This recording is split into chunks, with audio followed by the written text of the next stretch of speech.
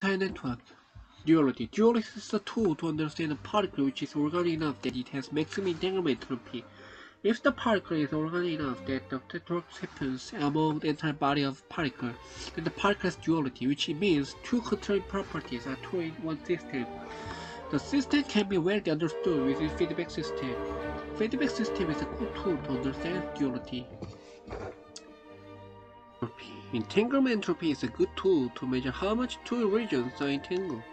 The maximum entropy is limited, which is the value for duality to exist. And I'll show that what is entanglement entropy. Consider a quantum system that is divided into A and B, two parts such that the full Hilbert space can be represented as the tensor product of the Hilbert spaces of A and B. A typical wave function of this system is psi, in which A and B and the state psi are entangled, since psi cannot be written as a simple product of those A and B. Entanglement entropy is a measure to quantify how much A and B are entangled. Define the reduced density matrix of A by tracing of a B state is in psi. The entanglement entropy is defined as this. From the definition, an obvious corollary is this. Indeed, for any pure state psi, we can always write it as this. By geometric composition of psi into some complete set of S, A and B, it follows that SA is SB. For AB composite system in a mixed state, in general we have SS not SB. In such a case, entanglement entropy typically contains classical statistical correlation of the mixed state in addition to quantum field correlations. Here are some examples. A two-speed system. You can have a state that is not entangled, however the state is entangled. For this state, the reduced density matrix for A is this, shows entanglement entropy is this. We see as entanglement A has period of this, the minima are SA is 0 when theta is n pi over 2 and maxima are SA is log 2 when theta is n pi over 2 plus pi over 4, where n is integer. The maxima of state psi is most integral. We list some important properties of entanglement entropy as follows. Suppose A, B, C are three parts of the system without any intersection between any two of them. We have subadditivity and strong subadditivity. Entanglement entropy plays an important role in quantum information and quantum computation as it provides quantitative measure of quantum correlations that are not present classically. Entanglement entropy in many-body systems. Consider a system AB. If Hamiltonian is H equals HA plus HB, then the ground state is unentangled. Moreover, starting with a general unentangled state, the system will remain unentangled. If we add coupling between A and B, H is HA plus HB plus HAB, then the ground state is generally entangled. Thirdly, starting with an initial unentangled state, entanglement will be generated during time evolution. In all realistic condensed matter systems and quantum field theories, HAB is local. Heisenberg model and 5/4 powered quantum field theory. Locality implies that the interaction only happens near the interface of A and B. So HAB only inverts degree of freedom near DA and DB. This has important implications. Locality of interactions. One finds in general in the ground state for a local Hamiltonian, entanglement entropy is given by this, where epsilon is the lattice spacing for CM system or short distance cutoff for quantum field theory, which characterizes the geometric width of interface. This formula shows that entanglement entropy between A and B is dominated by short-range entanglement near DA, where HAB is supported, while 16 appears to be universal, sharp is not. Depending on short-distance physics of specific systems, for the subleading order terms, the excitement of last decade on entanglement entropy shows that they come from large-range entanglement and can provide important characterization of a system. Characterize topological order 2 plus 1 dimension in typical gap systems. Ground state contains only short-range correlations.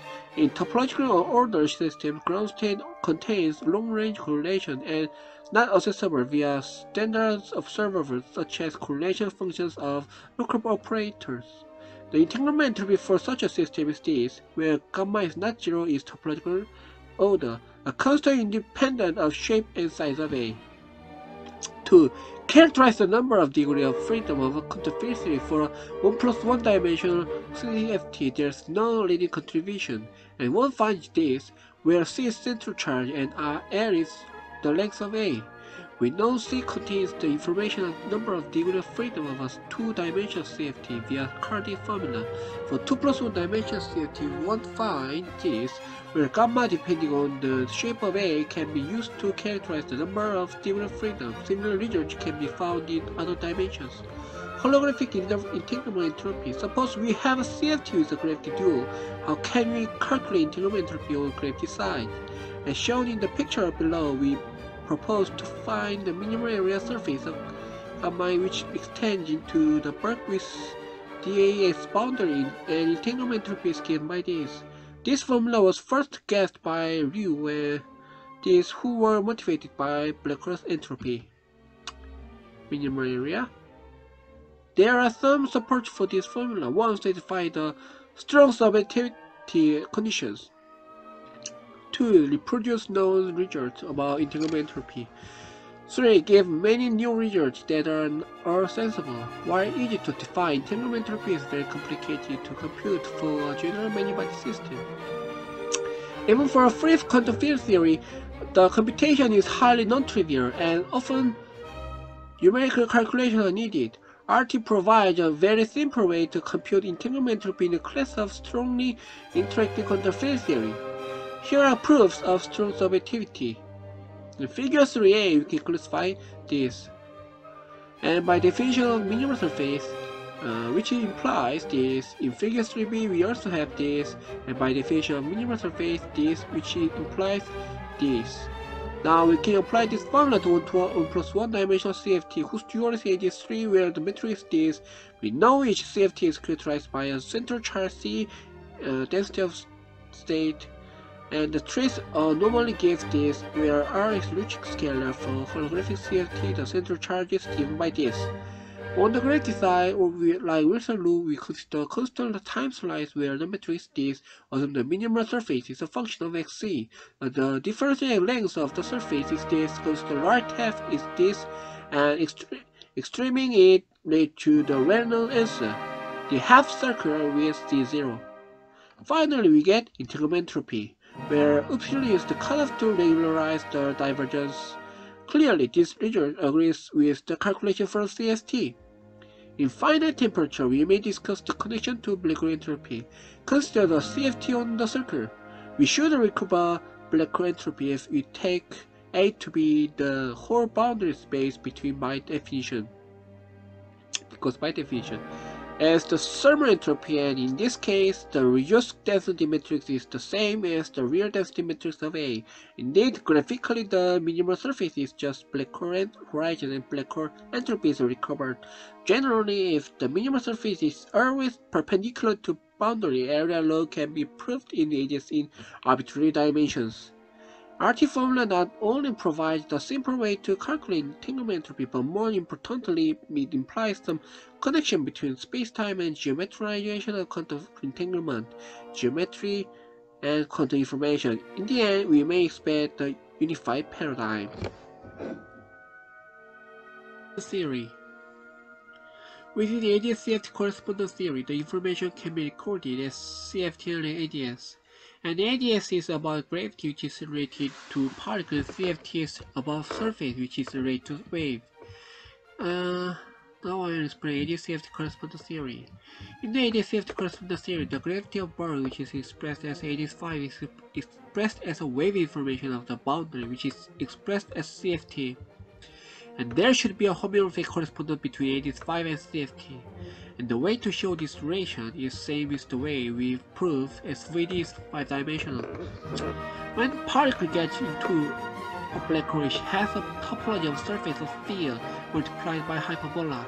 It means a particle gets absorbed by gravity, which explains hyperbolic topology. The particle has a wave effect, which explains spherical topology. In this way, particle has a mechanical energy as wave energy and gravity energy. So gravity energy can be expressed as wave energy, and wave energy can be expressed as gravity energy, which is edge-safety correspondence theory. And this uses spherical system when it is about wave energy, and this uses hyperbolic topology, which is about volume divergence. So this is same as the way I proved this with is 4-dimensional.